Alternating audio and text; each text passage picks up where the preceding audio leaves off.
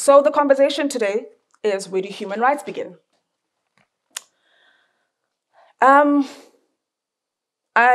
This is a big question, and I'm trying my best not to be all over the place. But one could say that human rights begin with the Universal Declaration of Human Rights, or with our various countries' constitutions and their Bill of Rights. Another person could say that perhaps human rights stem from various religious scriptures, maybe the Bible, the Quran.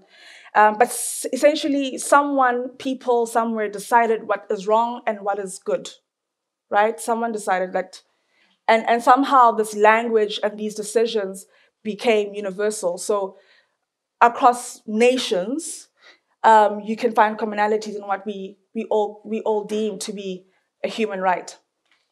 I think we can all agree that there's a shared understanding of how life should be experienced, and it's been brought about by documents that outline what basic human rights people are entitled to, right? So mine is to say, what happens beyond the written text of what people's human rights are? So it's written in the Constitution, and then what? It's written in the Universal Declaration of Human Rights, and then what?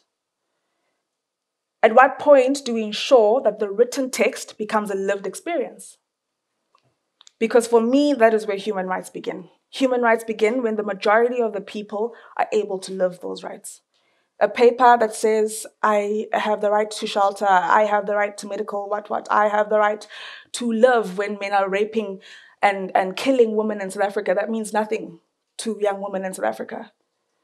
But the moment that we can ensure that they can walk in the streets of South Africa and feel safe, that is when they're truly living that human right. That is, for me, when that human right begins. Well, I'm very passionate about young women. And one, this is because youth make up 35.1% in South Africa. 8.8 million of that youth is women, whilst 9.4 million are men.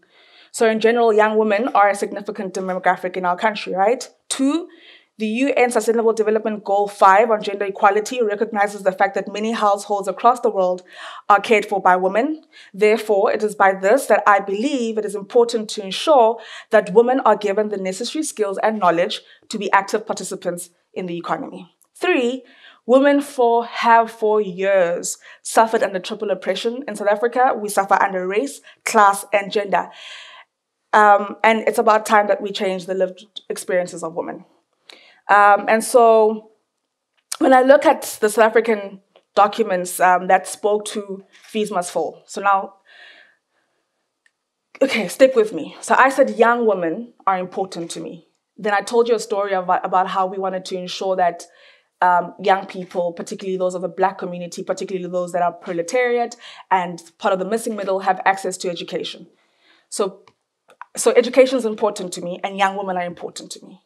So for me, it's important that young women have access to education, so that noting who they are in society, noting their vulnerability in society, they can change the realities of their lives.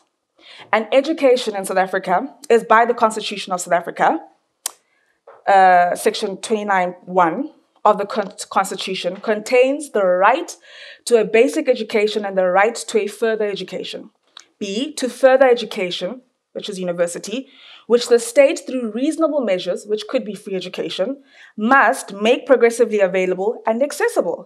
This was the basis on which we said the government must make higher education free to those that can't afford it. So I find the Constitution doesn't say to further education, which the state, through free education.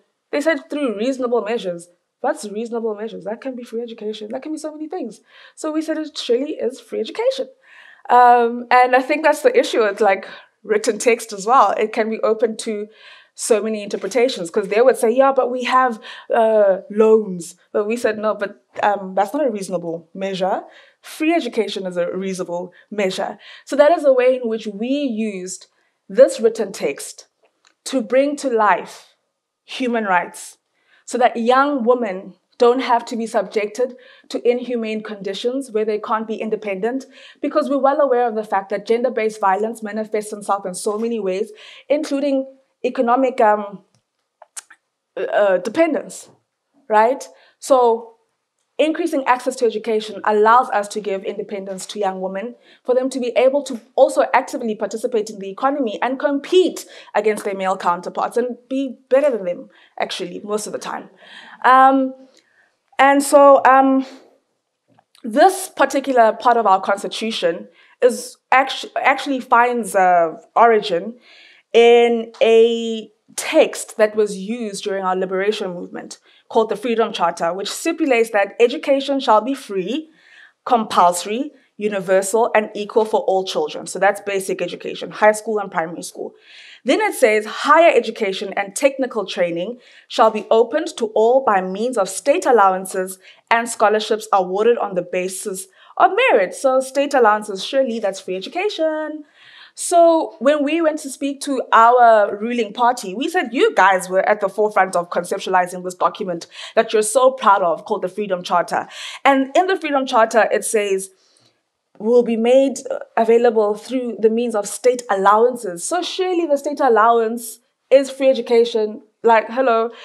So, I mean, these are ways in which we took this written text and said it needs to breathe life into the realities of many young women. This failure of our states and of governance is not because we don't have bright minds. It's not because we don't have educated people. So we always speak about the right to education, basic education. So we can go about and speak about the right to basic education and give kids amazing education on science and technology and how to be the best engineers.